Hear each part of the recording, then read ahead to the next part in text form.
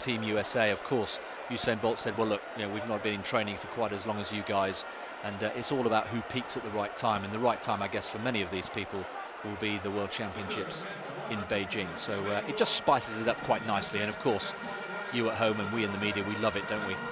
Gives us something to talk about, and we all love sporting rivalries.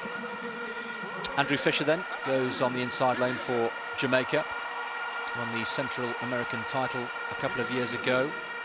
Richard Thompson from Trinidad and Tobago, 3 Olympic silver medals to his name, from Port of Spain, just across the water. Well, Kimar Bailey-Cole, the Commonwealth Games champion, was due to race, but he has been replaced by Taekwondo Tracy. He goes in lane 3. There is Asafa Powell, looking pretty mean and lean, isn't he? Shed a few pounds, maybe. Certainly facially looks very, very fresh indeed. Personal best, of course, 9:72, which at the time was a world record. And how he would love to come to victory and get a victory under his belt on home soil. Nesta Carter, fellow countryman, 27 times under 10 seconds he's run, and he was also involved in those relays last weekend. There is the victor from the Bahamas. No wonder he's smiling, and he'll be looking to continue the dominance, the early dominance over the Jamaican team here on their home soil. That would really be rather rubbing their noses in it, wouldn't it? Kamali Brown goes in lane 7. Personal best of 9:93, and completing the lineup from another one of these Caribbean islands, Antigua and Barbuda, Daniel Bailey, great competitor, better known as a 200-meter runner, of course. 4th at the World Championships in 2009, and then 5th 2 years later.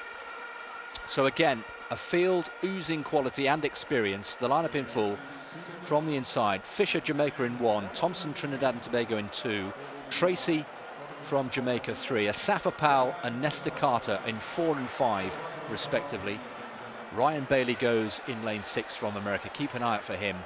Kamali Brown from Jamaica in 7, and Daniel Bailey from Antigua and Barbuda in lane 8. The men's 100 metres, Jamaica, remember, have already taken the women's from Elaine Thompson. Not quite ready. Not quite sure what the problem was there. No, Asafa Powell didn't even make an effort, did he? I think it was him. Well, there is an awful lot of noise in the stadium, it has to be said. Those horns are continually going, and you can hear that general buzz and hum of chit-chat around the huge stadium, of course, bigger than most would be because of that velodrome, that cycle track around the outside, which is a 500-meter circuit on the inside lane.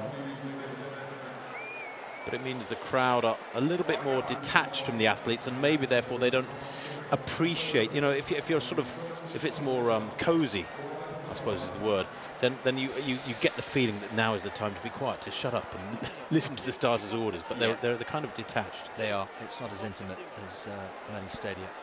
Intimate, that's the word I was looking for. The lineup again: Fisher in 1, Thompson 2, Tracy, Jamaica 3, Powell and Carter 4 and 5, Bailey in 6, Brown 7, Bailey in 8. And away they go. Asafa Powell in lane 4, rising well, looking good with Nesta Carter for company. Asafa Powell is going to get this one. This is Asafa Powell's night. The old boy is back. 9:82 is the winning time. That sub-10 second barrier for 2015 has indeed been broken, and some.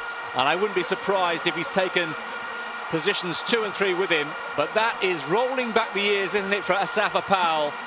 My word, into his 30s now, but that was an extremely good performance on home soil, and the former world record holder is in good nick in 2015. Well, the opposite of last year. They had a 1.9 headwind last year. Tailwind tonight of 1.8 meters per second.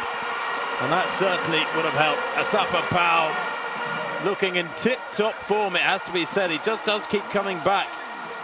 Great shame is that his biggest individual title is the Commonwealth Games in 2006. He's just never produced it when it really matters at a Worlds or Olympics. But he's quick out of the blocks. So too was the man right beside him there, Nesta Carter in the purple. But look at the way Ryan Bailey finishes here. Really impressive, the big American in purple coming through for a clear second. Ran a fabulous second half, by far the quickest. Trouble is, he entered that second half about 2.5 meters down on Powell. I don't know what happened to him in the start there to left of picture. The damage was done, wasn't it, in the first 30 meters by Powell. bodies away, and you can see it was a good finish by Bailey, but too much to make up. Sandwiched between them, Nesta Carter, who just gets run down there. But look at that trademark high knee lift from Asafa Powell. Quite an outfit as well, isn't it? Almost like Catwoman. Unbelievable. No wonder he's smiling. That was an accomplished performance. We're waiting for the confirmed time, 9:82. Ryan Bailey coming through, as we saw, finishing strongly to take second place in 9:93. There we are, confirmation. Nesta Carter, in the end, having to settle for third place. All three under 10 seconds. 9:84, though, Asafa Powell, the fastest in the world this year.